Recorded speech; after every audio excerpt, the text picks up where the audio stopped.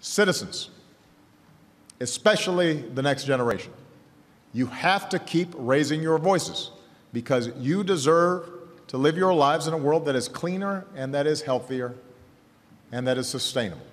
But that is not going to happen unless you are heard. It is in the nature of things, it is in the nature of the world that those of us who start getting gray hair are a little set in our ways, that interests are entrenched. Not because people are bad people, it's just that's how we've been doing things, and we make investments, and companies start depending on certain energy sources, and change is uncomfortable and difficult. And that's why it's so important for the next generation to be able to step in and say, no, it doesn't have to be this way. You have the power to imagine a new future in a way that some of the older folks don't always have. And the same is true when it comes to issues of democracy and human rights.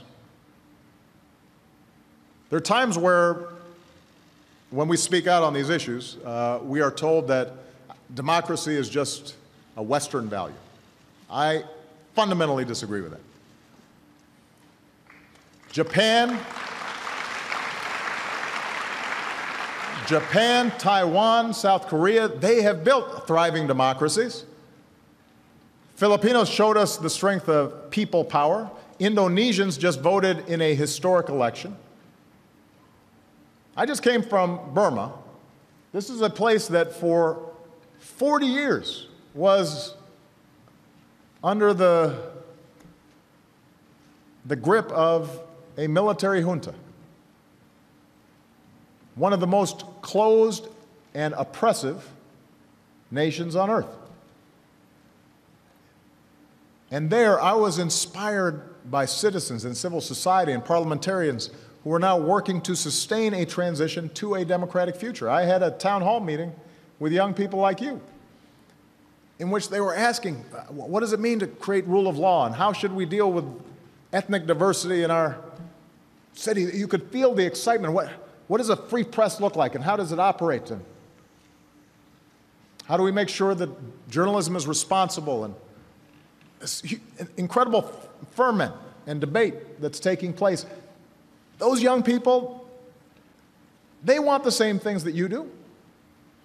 The notion that somehow they're less interested in opportunity or less interested in avoiding arbitrary arrest or less interested in being censored is fundamentally untrue. Today, people in Hong Kong are speaking out for their universal rights. And so here in Asia and around the world, America supports free and fair elections because citizens must be free to choose their own leaders, as in Thailand, where we are urging a quick return to inclusive civilian rule. We support freedom of assembly and freedom of speech and freedom of the press, a free and open internet, strong civil societies, because the voices of people must be heard and leaders must be held accountable, even though it's uncomfortable sometimes. I promise you, if you lead a country, there are times where you are aggravated with people voicing opinions that seem to think you're doing something wrong. You'd prefer everybody just praise you. I understand. But that's not how societies move forward. We support strong institutions and independent judiciaries and open government because the rule of force must give way to the rule of law. And in that same fashion, the United States will continue to stand up for the inherent dignity of every human being.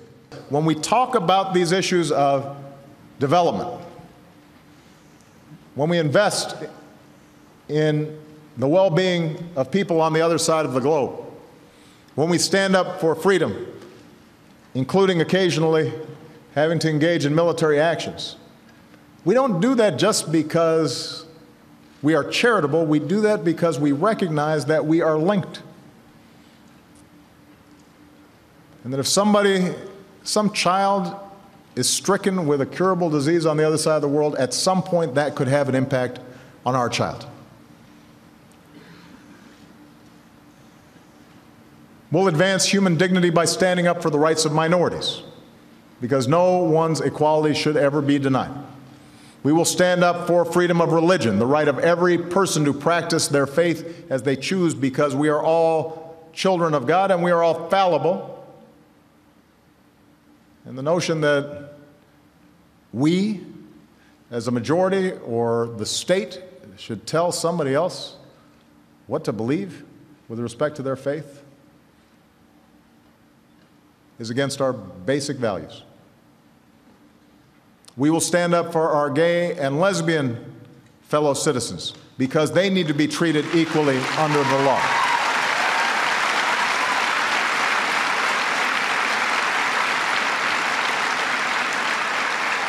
We will stand up for the rights and futures of our wives and daughters and partners because, I believe that the best measure of whether a nation's going to be successful is whether they are tapping the talents of their women and treating them as full participants in politics and society and the economy.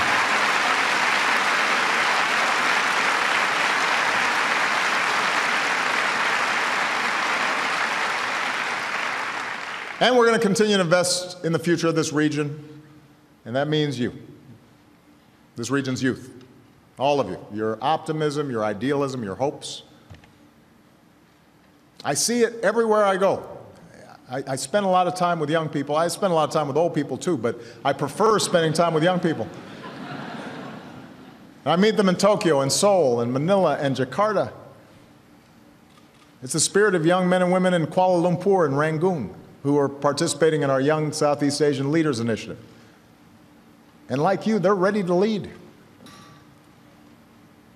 To the young woman with an idea who dreams of starting her own business, if she just had a network, if she just had the capital, America wants to be her partner because we believe in the entrepreneur that you can be, the innovations you can spark, and the jobs you can create. And when you succeed, we'll all be more prosperous. To the young man who's working late in a clinic tending to a patient who dreams not just of treating diseases but preventing them, if I just had the resources, if I just had the support, we want to be your partner because we believe in the advocate that you can be, and in the families you can reach, and the lives you can save. And when you succeed, our world will be better. To the young woman tired of the tensions in her community who dreams of helping her neighbors see beyond differences, if she could just start a dialogue, if she knew how others had walked the same path. Well, America wants to be your partner because we believe in the activist that you can be, and the empathy that you can build, and the understanding you can foster between people. And when you succeed, our world will be a little more peaceful. And to the young man who believes his voice isn't being heard, who dreams of bringing people like him together across his country, if he just knew how to organize and mobilize them, we want to be your partner because we believe in the leaders that you can be, in the difference you can make to ignite positive change. And when you succeed, the world will be a little more free. So that's the future we can build together. That's the commitment America's making in the Asia Pacific. It's a partnership not just with nations, but with people, with you, for decades to come, bound by the values we share, guided by the vision we seek. I am absolutely confident we can advance the security and the prosperity and the dignity of people across this region. And in pursuit of that future, you will have no greater friend than the United States of America. So thank you very much. God bless Australia. God bless America. God bless our great alliance. Thank you.